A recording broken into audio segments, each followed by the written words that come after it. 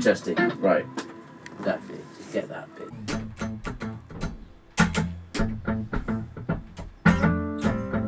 Now I can play over the top.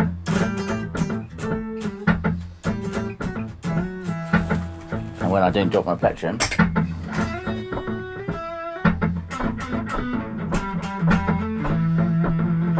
My name's Alex Hutchings, and over the years, I guess I would describe myself as a professional guitarist. I've taught and played in lots of bands. I live in Moscow.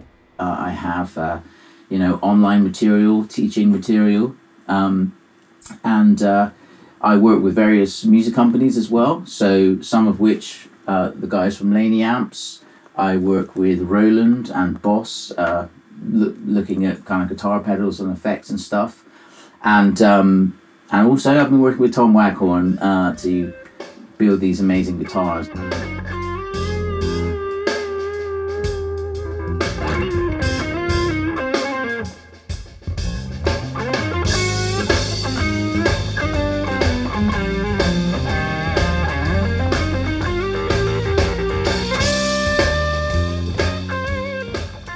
I'm Tom Waghorn. I'm from Waghorn Guitars. I make entirely bespoke, custom-made guitars. The idea being that, you know, the customer can have their dream guitar, something that they can't buy from the shelf, and whatever their design, whatever they feel they want on the instrument, you know, we can do that within reason. I got a job in a music shop. It was a day that I took some repairs to our local repair guy, and went to his workshop with a handful of instruments, and I just thought, wow, this is it. You know, this is what I want to do. I went there one day with nothing to do, and he said, well, how do you feel about making something?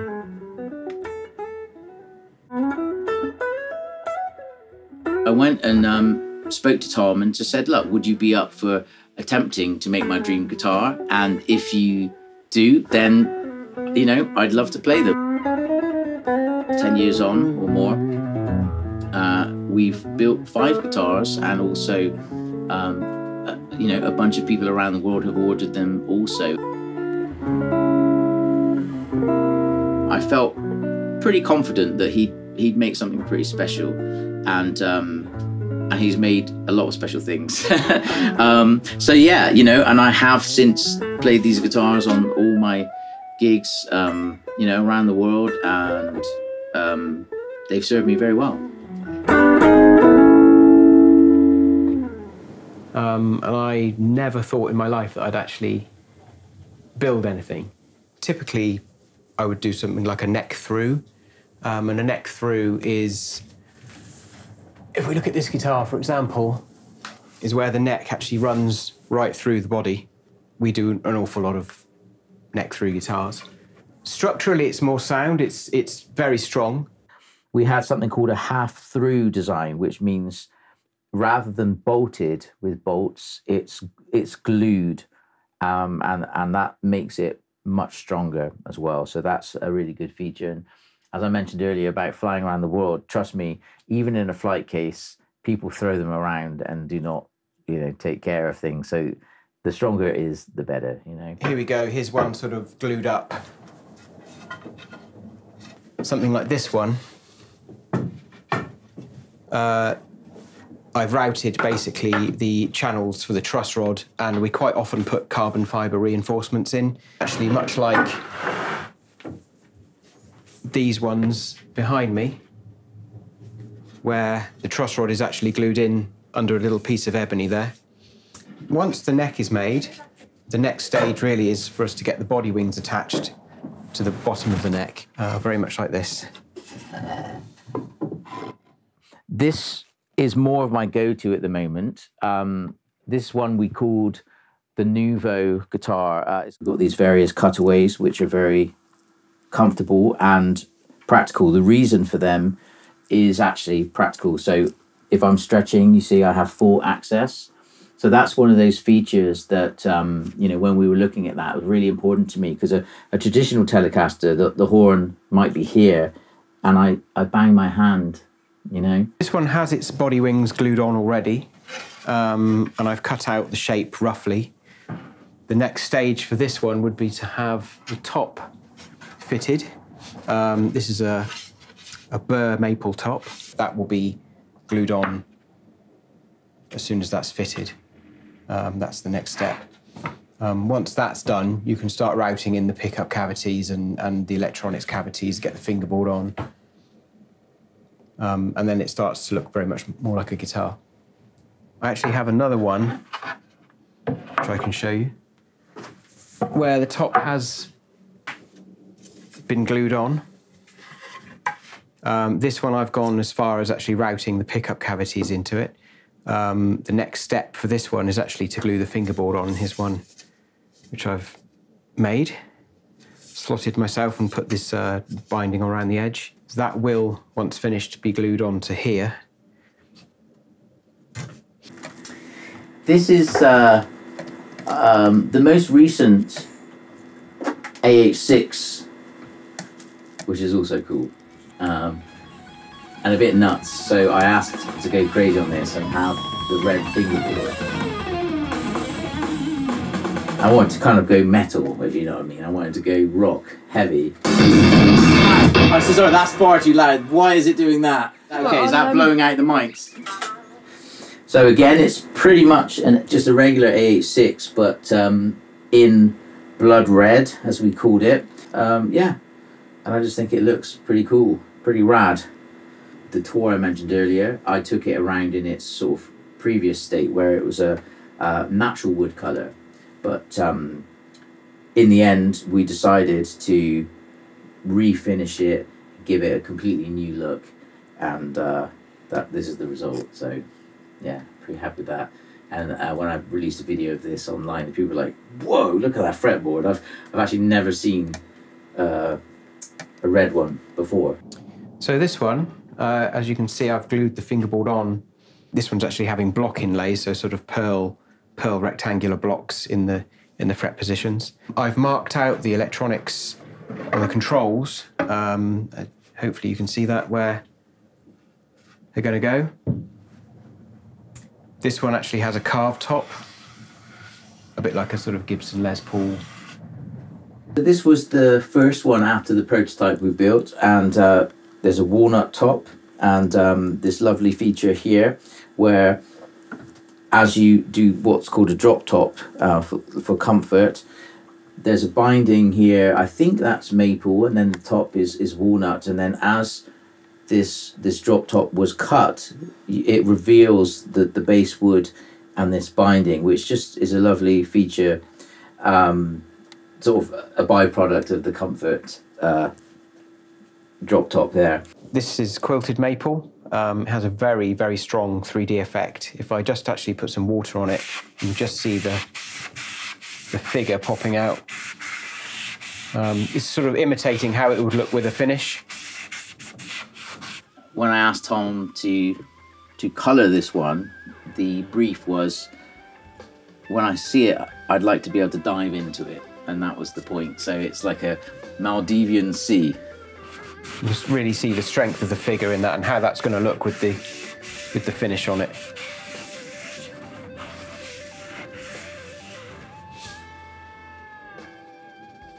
He did something that was very technical, where I believe he sort of had to steam and bend the wood in order that it didn't cut away like this one. Do you see what I mean? Because whilst that's kind of cool, I felt like it would be nice to just have it all the watercolour, if you will. So I do believe that's a very technical thing to do, and he did that extremely well. I don't have the batteries in, but this also features some crazy lights. So in the neck, there's some, each one of these light up, which is absolutely unnecessary, but just kind of fun. This funny looking greenhouse in the middle of the workshop is actually my spray booth.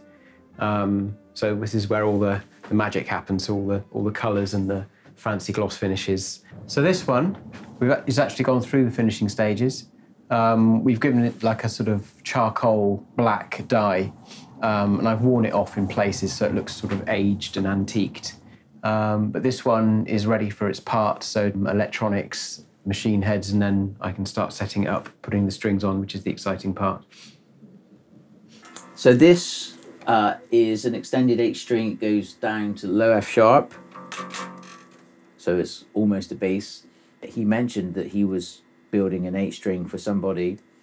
And I said, oh, you can build an H string? He said, yeah, I can build any string you want. And I said, please, could you build an H string as well? And what's cool is these are what they call sister necks.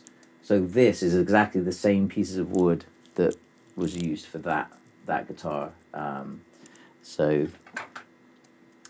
It's hard to see now, but this piece of wood and this piece of wood are exactly the same.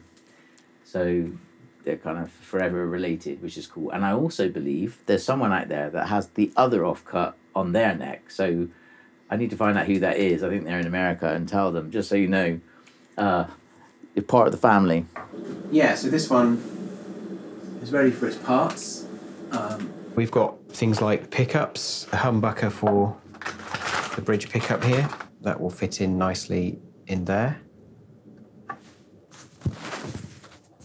The guys at DiMarzio made this for me especially because they didn't have a silver plated Telecaster pickup, and just for the aesthetic it looks a little more traditional. So if it was black it wouldn't feel as authentic, you know. So that was a nice touch, and I'm really appreciative that they sent me that. And the selection switches are in a position that really suits me, you know.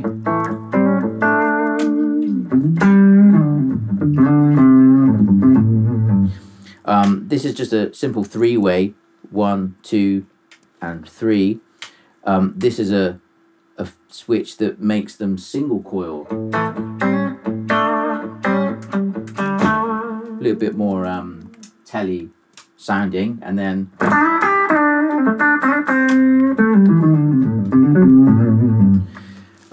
and that's a warmer kind of pickup. Bridge.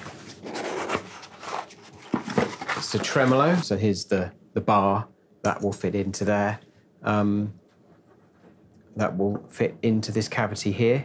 There's a special pickup in here which allows you to use and control MIDI instruments. I won't get into the technicalities of that, but essentially it picks up the signal from the individual strings and allows you to manipulate them with certain pedals and stuff, which is really cool.